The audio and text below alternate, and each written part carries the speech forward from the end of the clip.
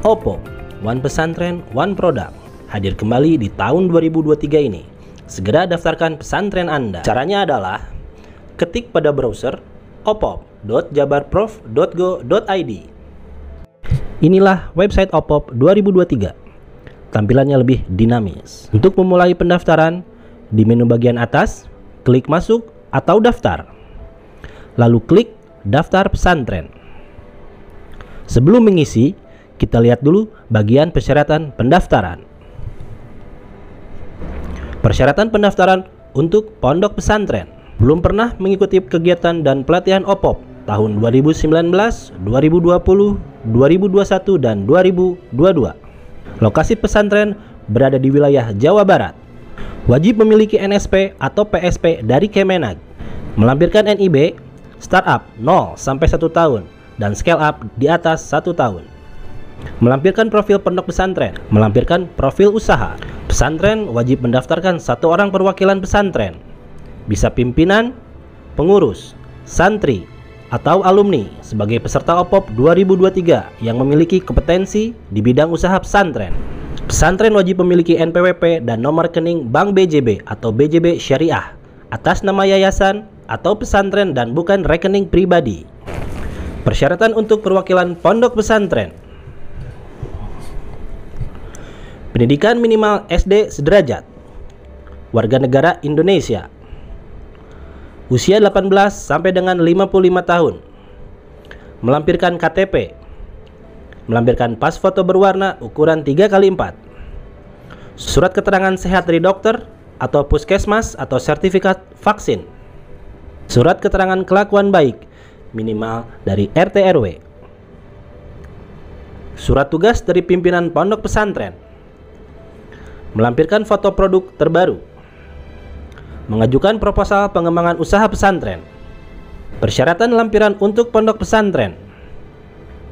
Dokumen persyaratan dan template persyaratan lampiran untuk pondok pesantren berformat JPG dan PNG seperti logo pesantren, foto pesantren tampak depan, foto pesantren tampak samping, foto asrama pesantren, foto masjid, foto kelas, NPWP pesantren, NSP atau bukti sedang proses pembuatan NSP, profil pondok pesantren. Persyaratan lampiran produk atau usaha pesantren. Produk pesantren, format file JPG atau PNG. Proposal pengembangan usaha pesantren, format file PDF. NIB, format file JPG atau PNG. Jika belum memiliki NIB, silahkan daftar di oss.go.id. Profil usaha pesantren, format file PDF. Apabila Anda ingin mencari contohnya, Anda bisa mengunduh contoh template di sini. Persyaratan lampiran peserta atau perwakilan. KTP, format file JPG atau PNG. Ijazah terakhir, format file JPG atau PNG. Pas foto berwarna. Surat tugas dari pimpinan pesantren, format file JPG atau PNG.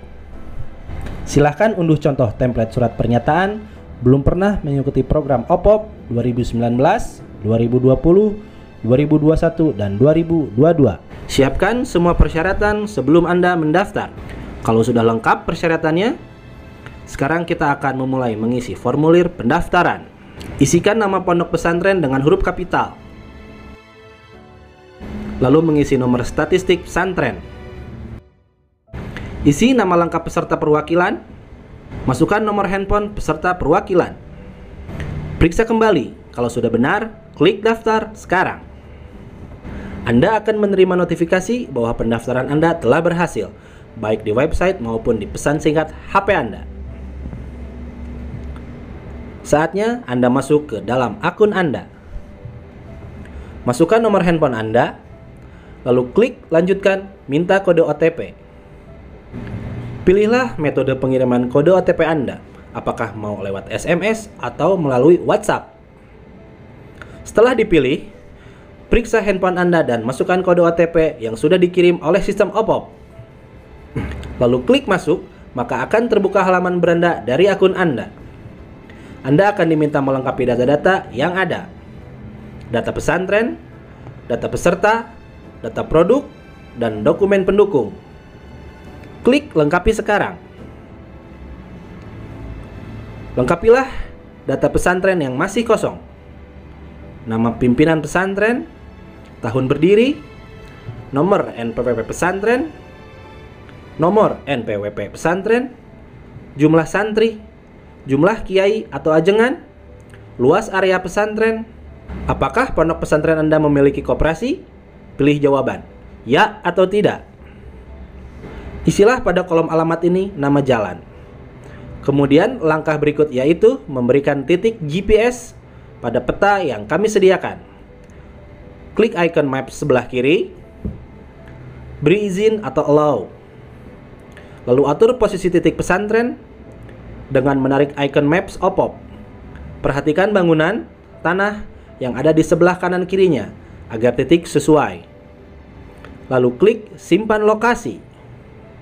Lengkapi RT dan RW-nya. Lalu pada pilihan provinsi, klik Provinsi Jawa Barat. Pilih kota kabupaten, pilih kecamatan, pilih kelurahan atau desa, serta isikan kode pos. Isikan nomor telepon pondok pesantren. Isi email pesantren jika ada.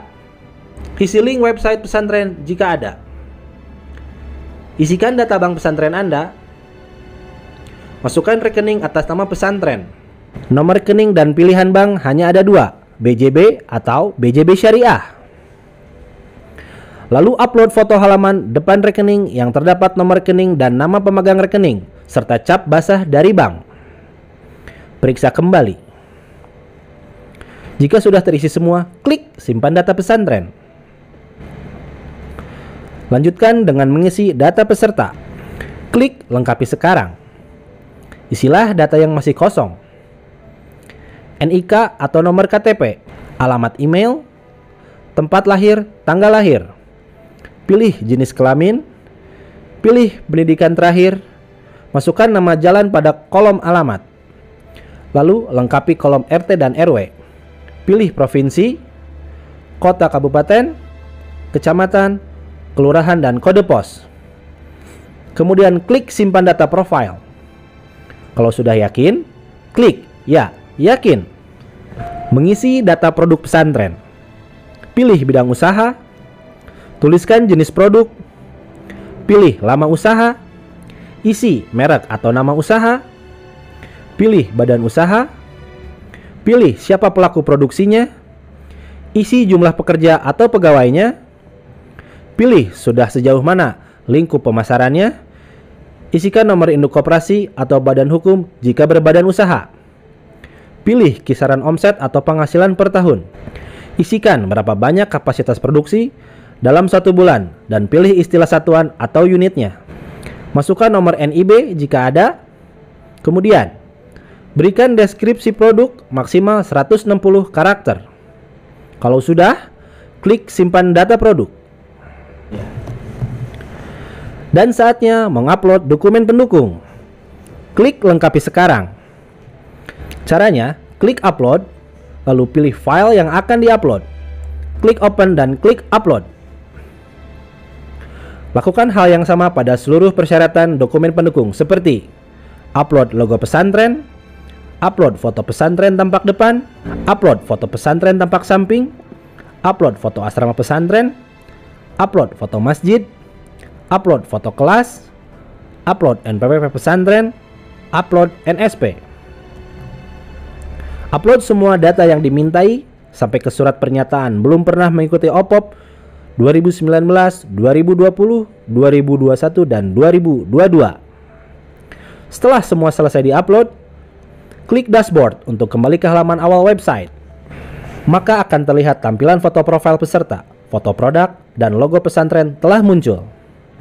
Dan notifikasi dari OPOP juga muncul yang menyatakan bahwa Anda telah melengkapi persyaratan untuk seleksi administrasi OPOP 2023. Apabila Anda yakin tidak ada perubahan pada data Anda, maka silahkan klik cetak data, lalu klik download, maka Anda akan menerima bukti pendaftaran dalam bentuk PDF.